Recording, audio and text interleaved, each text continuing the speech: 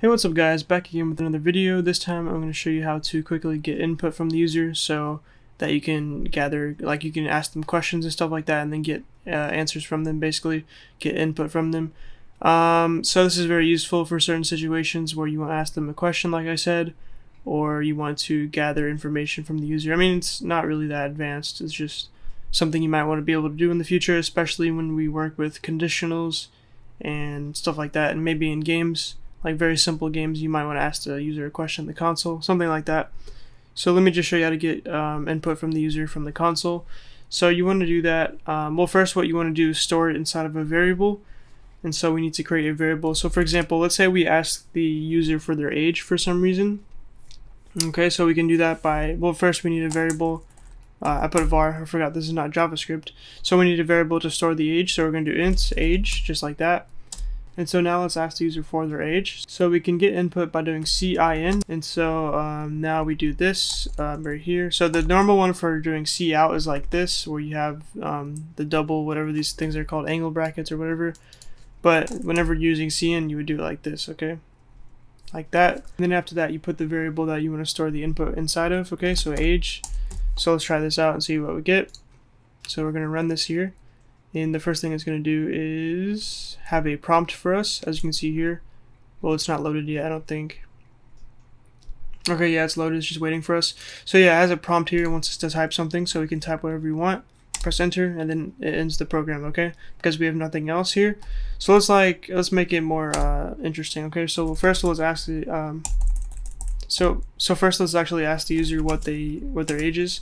So we'll do cout, what is your age, question mark, like that, inline. And so now we're going to ask for the age, and then on the next line it's going to make the age variable, and then after that it's going to ask for the age from the input, or from the console I mean. And then after that let's show them their age. Let's confirm the age that they got so we know if it did it correctly, basically. So we'll do cout thanks, oops, not that, thanks for giving me your age. Oh my gosh, I can't type. And then we'll do inline like that, and then we could do cout again. You are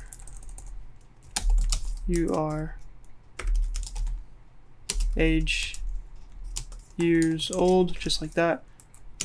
So we should just repeat back to the user what their age is once they gave it to us, so we can just know if they did it correctly. Okay, so let's see if that works. And boom, so now it asks what is your age, and we'll say 45, and it says thanks for giving me your age, that you are 45 years old. Okay, so that works perfectly. That's exactly how we want to do it. And so one cool little trick here, well, let me go ahead and run it for you. So if you want this to look better, you might want to have the prompt or the input thing on the same line as the question. So you can do that simply by getting rid of the inline here, because we know that inline flushes the console, flushes the output, so that it moves it to a new line. So instead of making it into a new line, we can keep the input question on the same line as that one, and then once that's done, it's gonna flush it basically. Okay, so let me show you. So we're gonna rerun this, and let's try this now. Okay, it's running. Now let's say 17, and it says thanks for giving me your age. You are 17 years old. Okay, so that works exactly how we want it to. And so that's it. That's pretty much it for gathering input. But one cool little thing is that you can gather input of multiple. You can gather multiple inputs on one line of code, basically. So we can get. So yeah, let's just create two variables here. We'll do string race, and then string race, and then string gender.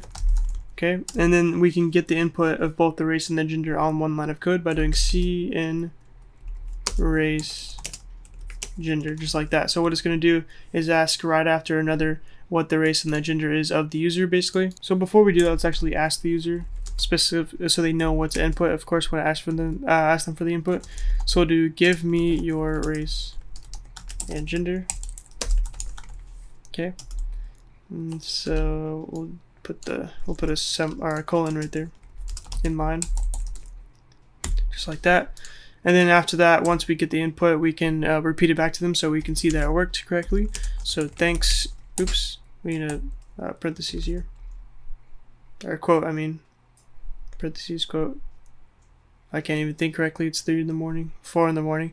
So thanks your race is then race, and your gender must be a, just like that. Okay, so that's just repeating back to them like I said. So let's go and run this and see if it works. So it says, what is your age? So we're gonna make up a number, 12. Thanks for giving me your age. You are 12 years old. Give me your race and gender. My race is gonna be alien, and then my gender is gonna be pink.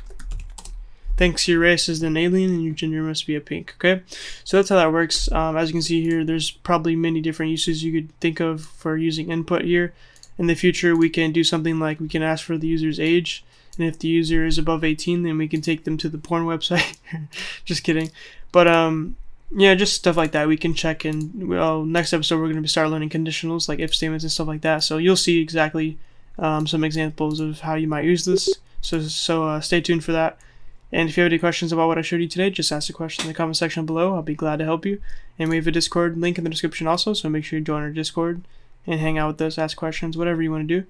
And finally, all of the code from today's episode is going to be in the description also, so click the link and bookmark it for future use. And yeah, so if you like this video, leave a like if you want to see more, subscribe, and peace.